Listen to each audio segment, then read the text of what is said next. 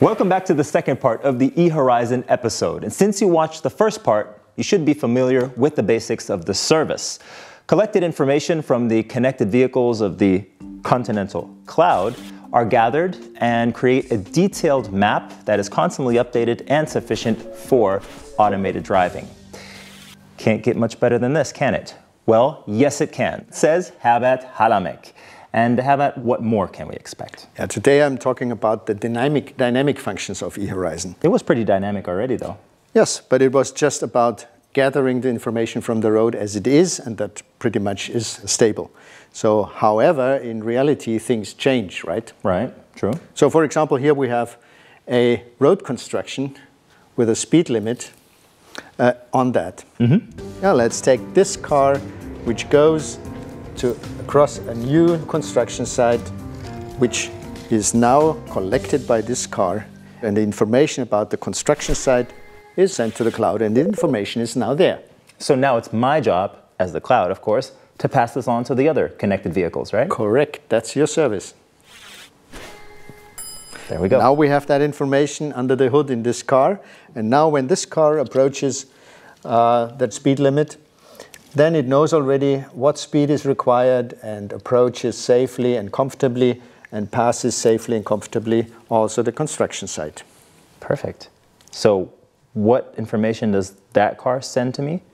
It sends as well the same information, and this delivers more reliability because more cars deliver more information, which delivers more reliability of the information which is sent. Okay, so more details, more information for the next vehicle. Correct. Now let's assume that this truck driver drives home. I'm the truck driver. Ah, look at that. Looks good. Now this truck driver drives a little bit too fast and loses some sand in the middle of the curve. Oh. And then drives home. He just drives home? Yes, he didn't recognize it even. Oh well, okay. But anyway, dangerous situation here. Yes, right. So this car approaches it, doesn't know yet, and recognizes that there is some sand on it, which is a slippery road, and experiences the slippery road. Again, this experience is sent up as information to the cloud and sent back to a motorcycle. So it not only works with cars, obviously, but also with motorcycle. I'll send the information to you. That looks awesome. And a motorcycle. Now, this motorcycle got the information and displays it to me. And so I approach this dangerous situation already knowing that there is sand on the road. I brake and go around the sand very safely and pass everything without any problems and very safely. That is awesome. So not only information that is transferred from the vehicles on the road is going to the cloud, but also information from other sources like traffic light systems that transfer their information about the status of the traffic lights to the cloud. So where's the advantage though? The advantage is that, for example, if our truck driver has finally recognized that he lost his sand and is now looking to get the sand back. I like your love for detail, Herbert. Goes there and approaches a traffic light.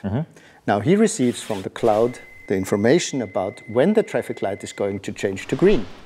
So he has to drive at 35 kilometers per hour in order to get a green light exactly when he arrives. So he goes at 35 kilometers per hour, traffic light turns to green exactly when he approaches, and he can continue to drive over it with a constant speed without braking and without stopping, and saves a lot of fuel with that. That's perfect. So we have increased safety, we have increased comfort, and efficiency. Efficiency. Sounds great. And that basically wraps up this episode.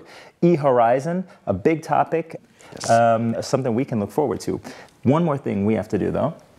You know what's coming up, right? Yes. The picture. The picture with the truck driver. There we go.